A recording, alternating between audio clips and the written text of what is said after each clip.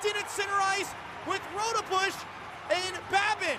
Left hand for Roudebush will get the jersey of Babin. Two rights from Roudebush, now a right from Babin. The fight ends between Valerian and Matthews back behind the play. Another right from Roudebush. Another right from Roudebush, two of them.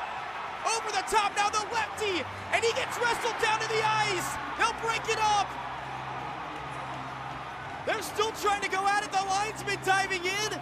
I don't think Austyn Roudebush has been in a goalie fight in a Rail Yard Dogs uniform, but he gets one tonight.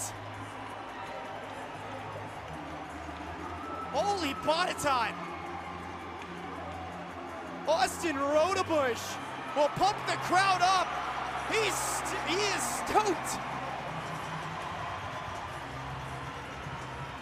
Onto the ice to make